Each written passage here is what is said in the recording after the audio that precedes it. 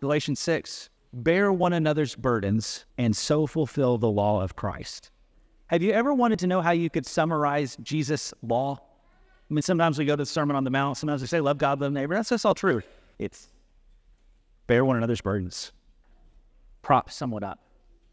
Sometimes the most spiritual thing you can do is prop someone up. Well, Matthew, I've never been to Bible college. There's a lot of Bible I don't know. I'm new to the church. I don't know all these Old Testament stories. Sometimes the most spiritual thing you can do is prop someone up. Don't make it harder than it needs to be. Here's the second message. Sometimes the most spiritual thing you can do is let someone prop you up.